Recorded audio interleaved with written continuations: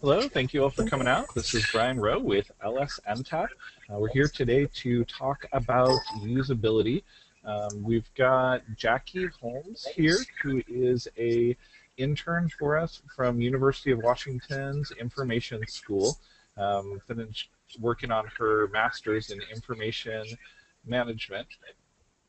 And before we jump into it, I've got a few quick announcements that I want to let people know about with regards to LSMTAP. Our training calendar is, we've confirmed the date for our next large webinar by Pro Bono Net. It's going to be on online intake, and it's going to be September 19th. We should have a link up within the next day or two for registration on that. We're also going to run a small focus group on the 26th, where we're going to sit down with members of the community and ask what areas you would like to see improvement for on the LSMTAP website. So if you've got any ideas, things that you would like to see done differently, please let us know. Yeah, I'm there. Can you hear it, Sue?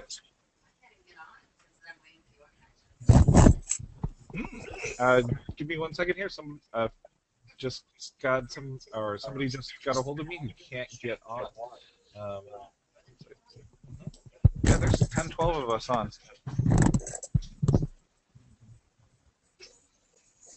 Okay, I've got somebody else working on troubleshooting individuals who can't seem to get on.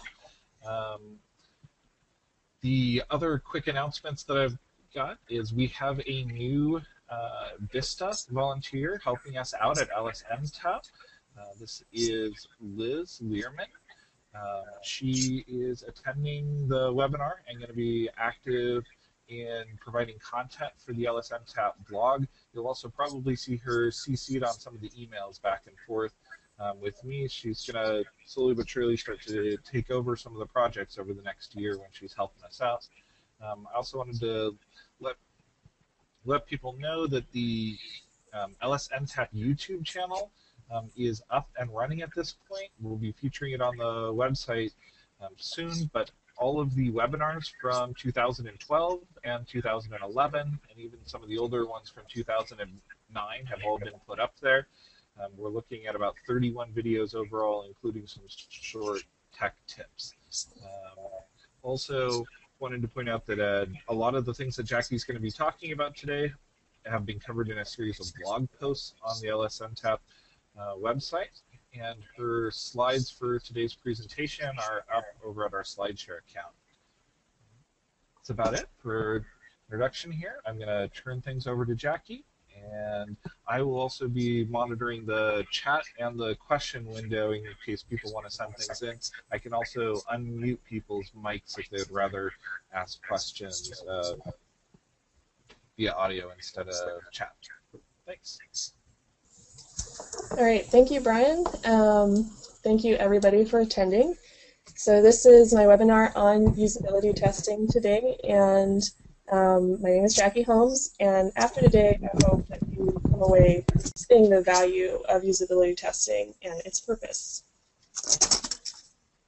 So today will really be an introduction about what usability testing is, and I'll cover some of the basics of this evaluation technique. We'll be talking about what it is and why it's important, how to prepare for and conduct your own tests, as well as how to analyze your test results and use those results to influence changes in your product, probably a website.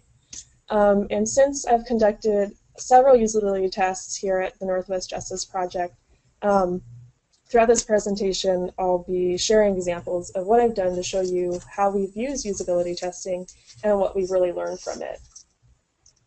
So before we get started, I just want to give you a little bit of information about me. Brian covered some of that. This is a picture of me on an unusually sunny day here in Seattle. I've been working here at the Northwest Justice Project this summer as an information architecture and user experience intern, and I like to describe my role as a bridge between users and developers. I'm working on this project with NJP about creating a new information management system using Microsoft SharePoint, and it's meant to share resources and information in one central location And the goal is to increase the effectiveness and efficiency of information sharing and client services. A lot of my time is spent interviewing and shadowing users to discover their goals and tasks. And with this knowledge, I'm able to create task flow diagrams and prototypes to influence how the site can be used by the users. And then with these materials, I'm able to talk to the developers about how to design a SharePoint site that will satisfy the user's needs. So getting back to my internship title, I architect how information will be used on the SharePoint system and involve the users throughout the development process to understand how to provide them an enjoyable and useful user experience, which is often abbreviated UX. I'm currently a graduate student at the University of Washington. I'm pursuing my master's in information management from the UW's Information School. I also have a BS in psychology from the UW, which helps in the user experience and research design because it ties closely with behavioral sciences, human factors, and cognitive psychology. Okay, so what is usability? This is a picture of Dr. Jacob Nielsen, who is widely regarded as the father of modern website usability. And he defines usability as this. Usability is a quality attribute that assesses how easy user interfaces are to use. The word usability also refers to methods for improving ease of use during the design process. So usability, a big part of it is trying to design systems that are easy for users to interact with. He also says there are 5 components to usability, or help measure usability. They're learnability, which is how easy is it for a user to accomplish basic tasks the first time they encounter design. Efficiency, once users have learned the design, how quickly can they perform tasks. Memorability, when users return to the design after a period of time of not using it, how easily can they reestablish proficiency. Errors, how many errors do they make, how severe are they, how easily can they recover from them. And satisfaction, how pleasant is it to use the design. So what is usability testing? Well, it's a research technique for evaluating the usability of a product, commonly a website, and it involves using real users, so actual people that would be using the product to do real tasks, so things they would actually use the product for. And why is it important? Well, to me there's 3 big reasons it's important. One is it allows for us to get user feedback and determine satisfaction. It helps us catch problems before launch and fix the problems as well. And it also promotes user-friendliness because we hear from the users and want to design around them. So how do you get started? If you're familiar with my blog posts, then you've probably seen this process cycle graphic that I made up showing the different steps of usability testing. So first you want to start preparing for your test. Then you administer the test, and then you'll get a bunch of results from that. You'll analyze them, and oftentimes those results are going to influence changes in your design. And I've made this a cycle because I want to emphasize how this is really an iterative process. Usability testing hardly ends with only one round, because you're likely to make changes based on your results, and then you want to go through the cycle again to see if your usability has improved. So for the rest of this webinar, I'll be talking about the different steps of this cycle. So you start with preparation, and there are 4 major things you need before you begin your testing. And one is definitely a prototype of your product. It should function well enough so the user can complete the tasks that you give them during the test.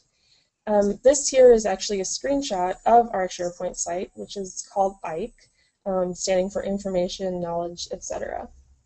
You also need to identify your users and your testers, because you need them for your tests.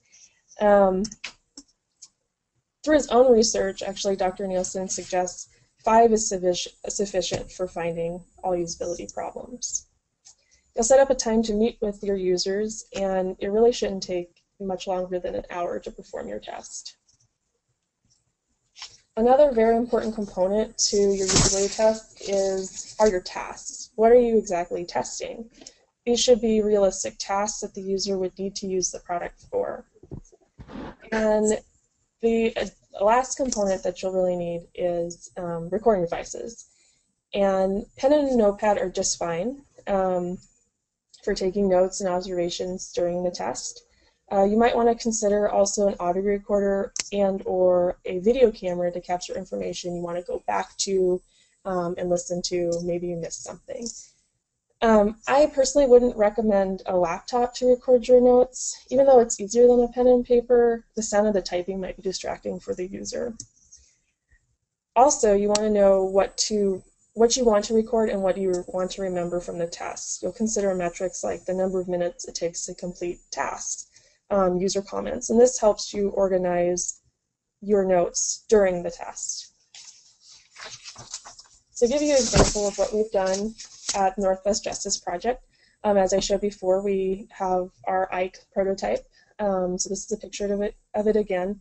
And when we used it in the test, we felt it functioned well enough to help users achieve their goal of sharing information resources quickly, efficiently, and effectively. So the task that we gave them could be completed with the prototype that we had made. We were able to get actually 8 people at NJP to be testers. Really helped to have a liaison within the organization to help connect me with people that could possibly be users. So if you can have somebody within the organization who can help connect you with possible testers, that's really helpful. And these testers were really representative of those people who would actually use the system and use it the most. From interviews that we did before the tests, it sounded like legal assistants would be some of the main users of the Ike website, since they are on a daily basis uploading and retrieving documents. So we tested with a lot of them. Our tests focus mainly on the usability of one particular area of the Ike site, and that was the library. And we use that because it's a central place for sharing documents and other resources. And that was one of the major goals of Ike, to have a place where you could quickly, easily retrieve and upload documents. So we were primarily looking at 3 pieces of the library: the ease of uploading the documents, ease and learnability of tagging, and tagging being adding descriptive keywords to documents, and also the ease and satisfaction of the various browsing and search functions within Ike and in the library. The tasks that we gave our users, or our testers, were these 2. Upload a document you would like to share with your colleagues to the Ike library.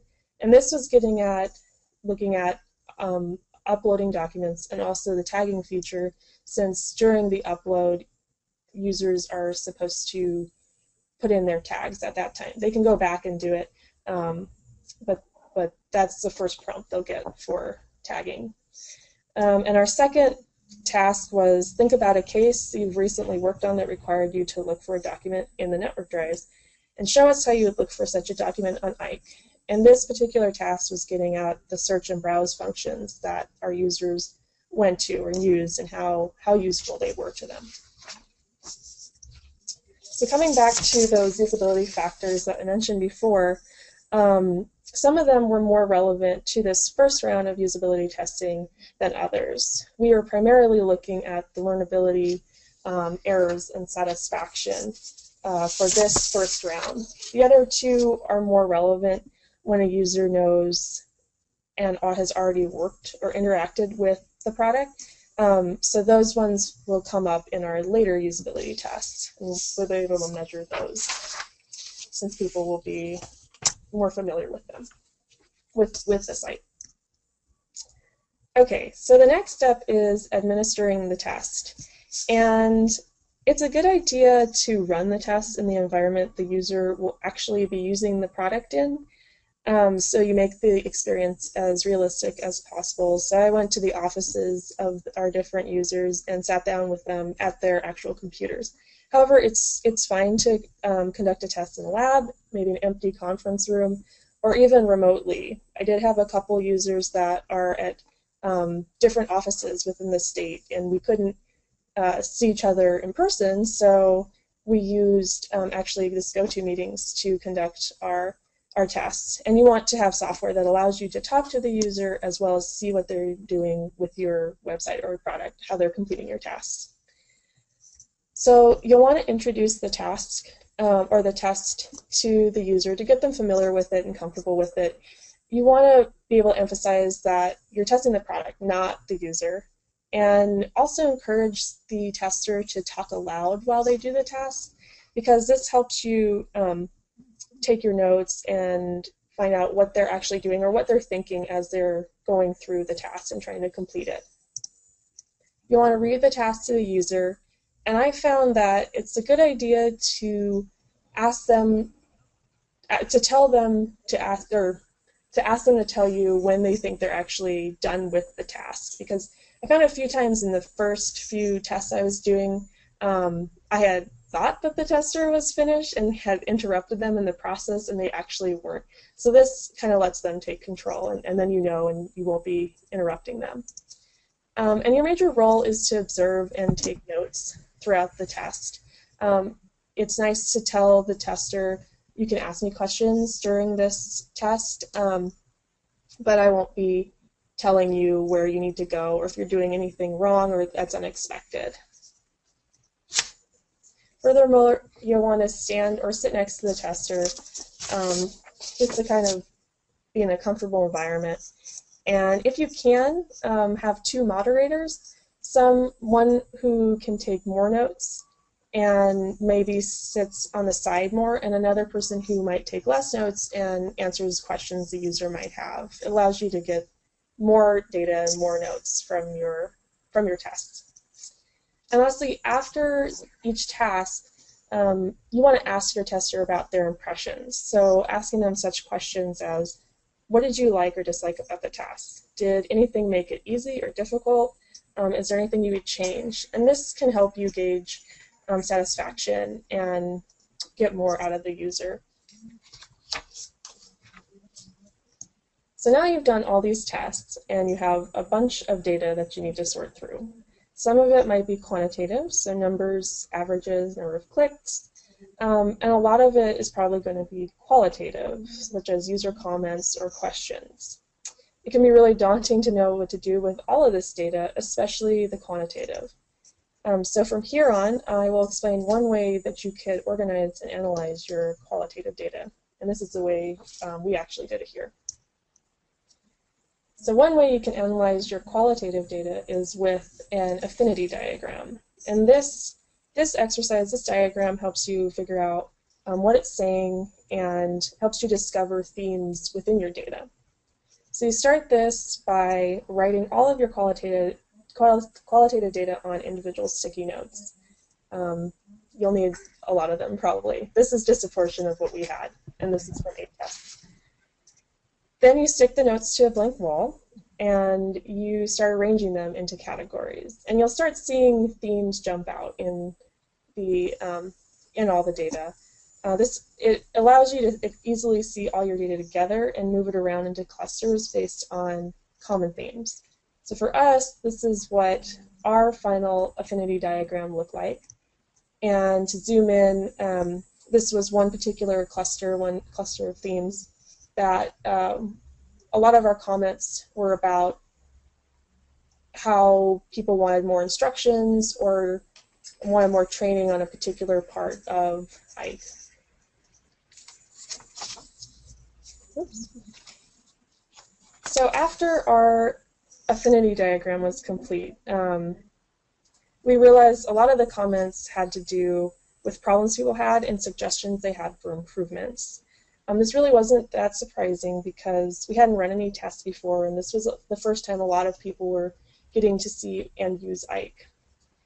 So a lot of the issues affected how easily it was for users to learn some of the basic tasks Ike would be used for. And so going back to the factors of usability, fixing these issues could improve learnability, reduce errors, and with an easier system, improve satisfaction. So thus overall improve usability. Here you can see what our different groups were and mainly what the different issues were. Naming issues were the most frequent types of issues commented on, such as people not knowing what a certain term meant, such as metadata, or feeling that certain labels could be named differently. And second, there was visibility problems, such as not being able to find a button on Ike. Now, if you do have a lot of issues arise out of your results, it's a good idea to actually rate the severity of those issues. For us, we rated it on how frequently the issue was encountered and also how much it could affect priority tasks to be done in Ike. So those priority tasks for us were those tasks we had people do during the tests: uploading a document, tagging, and finding a document. This is a display of all of the different visibility issues we actually had come out of our results. And the first one you can see on the left was people couldn't see the search box because when you opened a certain tab called Library Tools, it actually covered the box. And we rated that as pretty severe because it eliminated a major search function on Ike and negatively affect one of the major goals, which was to efficiently and effectively find information. And also our usability results showed us that 7 out of 8 of the users tested went straight to the search box when they were given the task of finding a document. One of our other issues was people could not actually find the Library Tools tab. And this was rated as moderate to severe because the upload button was actually in this tab, but there were additional ways to upload a document that were always present in the library. And many of the other features that are listed under this tab will probably not be used by users. This is another view of some of the issues that we had, and it just shows you where problems were coming up, and you can kind of infer why they were issues for people.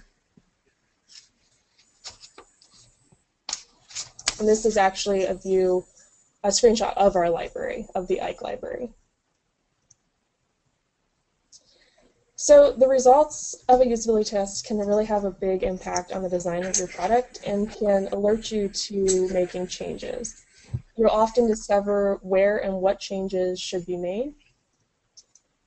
And coming back to what I was saying about not being able to find the search box when that Library Tools tab was open, we decided to change this by putting the search tab, or the search box, underneath the Library Tools tab, so it's always present. So as you can see in the before picture, the tab that's open at the top blocks the search box, but below in the green, outline green there, it's always present even when that tab is open. So this helped us improve both search visibility and navigation. So in closing, I just want to bring us back to the process cycle again to reiterate that usability testing usually happens more than once. So after we will go through all these results that we got from our usability tests and make changes to try and improve the usability, we'll go back and do another round of tests to see if, and if so, how usability has improved on Ike. So thank you very much. I've provided here a few resources and references that give further instructions on why usability testing is important and how it can help you. Thank you. Thank you so much, Jackie. Let's go back one slide to that last diagram. I've got a few additional things to add there from my experience in usability testing. I also wanted to remind people that there's both a question box here, and I can unmute people if they have comments or questions, anything related to their own experience doing usability testing. One thing to remember is that this testing doesn't just happen at the beginning of a launch of a product. Your users' needs may drastically change over the life of a particular system, We're definitely learning that with LSMTAP. 5, 6 years ago, there was very little video content, and now video content has been made much easier to produce and create, so we need to find better ways to highlight that. Our text library and our front page currently don't allow easily embedded videos to show up in the search results or on the highlighted blog posts. So we'll be going through and redesigning that so that the style sheets allow those videos to show up immediately. And that's something that has come about in talking to users over time and trying to find out what their current needs are as the system has changed. Another big issue that has come up for us is that the first time that we are doing usability testing with regards to Ike is also the first time that many of these users have ever seen the system. And this brings up the challenge that we're both doing usability testing and we're doing some degree of marketing in showing off the new system and trying to get buy-in from individuals who are going to be using the system. So there's a heavy emphasis on the point that Jackie made that we are not testing the users, we are testing the system. If something is difficult to find or can't be done, it's either that we need to look at more training over the system or we need to redesign how the system is. And our hope is that by bringing in users as early as possible during the design process, they'll be able to feel a bit more ownership of it. And as we change features to reflect their needs, they'll feel more like it is something for them instead of something just given to them and told to use. We've got a comment here. Anything else that you would like to add in regards to those or other points, Jackie? No. The comment appears. Is it on my screen? Oh no. Did you have any additional comments? I've got a question here that I'm reading through. I'll repeat it here in a second. No. I think it's great to emphasize that. Yeah, it's about the users feeling like they have ownership over the system rather than giving it to them. I think that's a great point, because it really is us trying to design a system for them and making the research and design of it a very user-centric. Yeah, Sharon brought up an interesting point here, which is how difficult it can be if you end up getting user feedback around something and then it ends up being something that you can't necessarily change directly in the system, such as if we weren't able to move the search box to make it more visible. And that's definitely, or can be, a very difficult problem to deal with. Some of the systems that we use have limits to them, or outside coders who have more control over it. One thing that we've definitely tried to do on projects that I've worked on is keep a long-term wish list of items that we are aware of, and as new updates for the system come out, we revisit whether or not those can be changed easily. The other thing that we've done is tried to reach out to and get help from the greater community if it's something that we can't handle ourselves here. We've brought in a SharePoint consultant, but we also have a partnership with Microsoft, and we've asked for some suggestions on how they've implemented their system with regards to their legal team. So they've been able to help us find some solutions that we wouldn't necessarily be able to find ourselves. And there is a balancing act in setting users' expectations, because not everything is mutable. Right. Has anybody else here in the audience done usability testing with regards to a website? Have they run into any surprising features or feedback?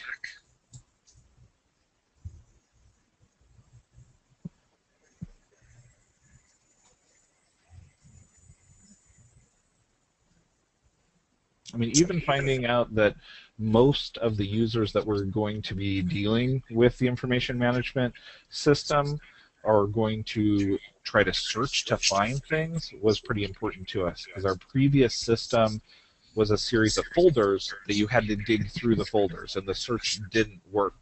And we weren't sure whether it was more important to spend time replicating that file structure, or if users would gravitate towards search.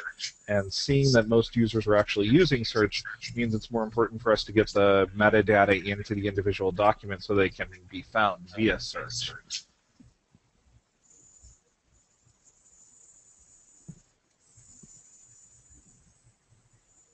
I know I've also found in website design that if you give people a task of 3 or 4 different documents to find on your site, you can quickly figure out which tabs are well named or poorly named, such as tabs that say things like resources or links are often interpreted very widely or differently, because many, many things can be a resource or a link, and different users will have a different idea of what that is, where a more narrow naming convention can make it easier for users to find things.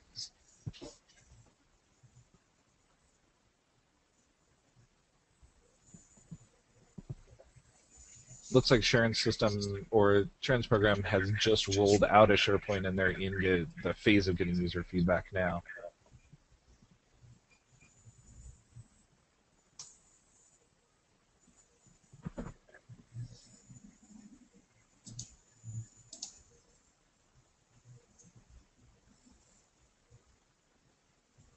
Any other comments or questions or experiences with usability testing?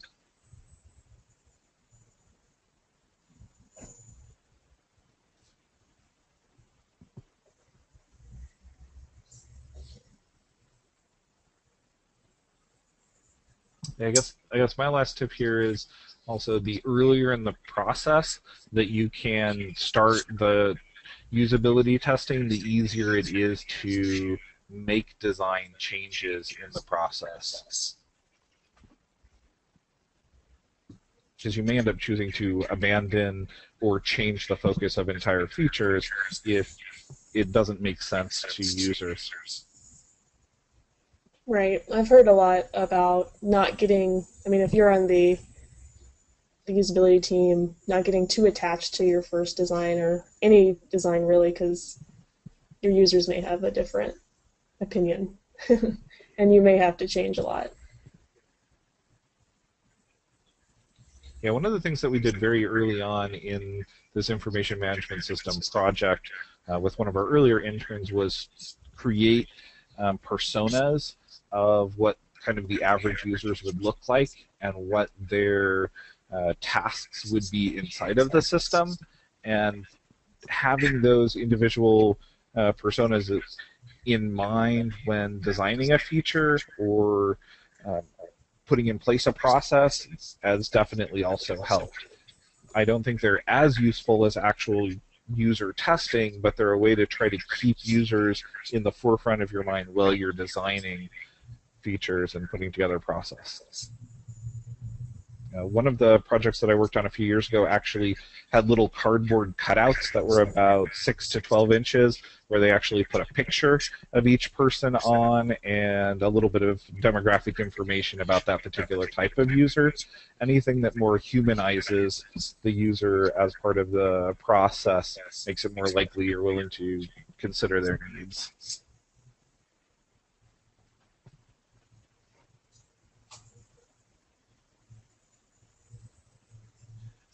Well, thank you all for showing up.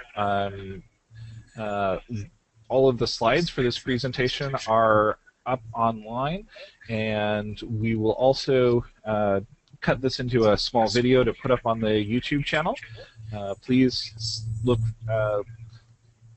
watch for the upcoming online intake webinar done by Pro Bono Net, and also the focus group for improving the LSNTAP website. If there's anything you'd like to see there, we'd love to hear your feedback. Thank you so much. Also, thank you, Jackie, for putting this together and presenting on your research and work this summer. Great, thank you very much. I'm glad I was able to present, and thank you everyone for attending.